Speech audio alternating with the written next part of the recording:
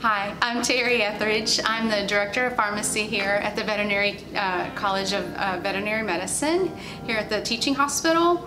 And I'm also a 2001 alum of the Harrison College of Pharmacy.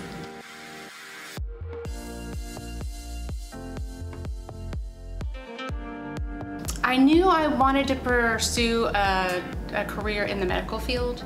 I really wasn't sure where in the medical field I wanted to do that. In my first year of college, I had an amazing chemistry professor that really invested in his students, and through a conversation with him, he suggested the field of pharmacy, which I had never considered before.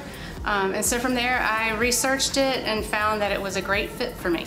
I think it's amazing that women are truly becoming a large part of the profession of pharmacy.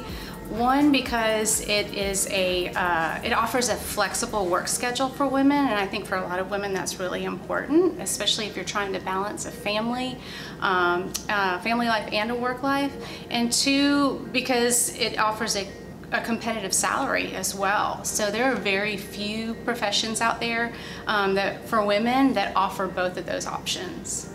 I have really enjoyed working with students through Auburn University and the College of Pharmacy. I started doing that in the pharmacy school when I moved back to Auburn in 2013, and I really found that I connected well with the students. I kind of drew from some personal experience with my college professor that introduced me to pharmacy, and really tried to be that mentor role for students that I was engaged with.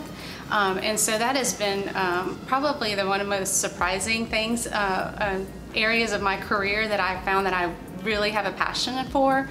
So currently I have students on rotation here at the vet school, I really try to engage with them and ask questions and what are their goals, and see if there are any ways I can provide some words of wisdom to the next generation of pharmacists. Happy Women's Pharmacist Day. War Eagle!